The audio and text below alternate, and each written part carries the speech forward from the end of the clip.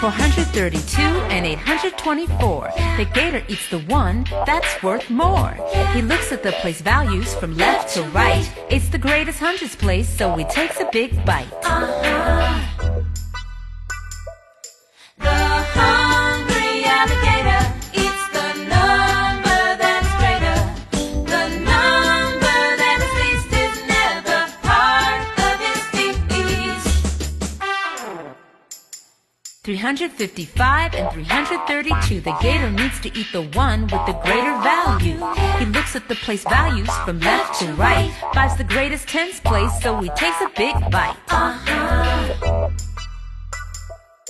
The hungry alligator eats the number that's greater. The number that is least is never part of his feast.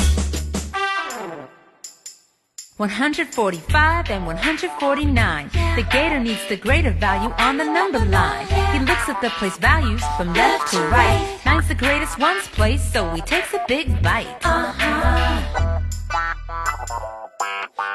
hungry alligator eats the number that's greater. The number that is least is never part of his feast. Now the numbers are the same on both sides. The gator wants to eat, but he can't decide. Neither is greater or less, it's a perfect tie. So the alligator writes an equal sign.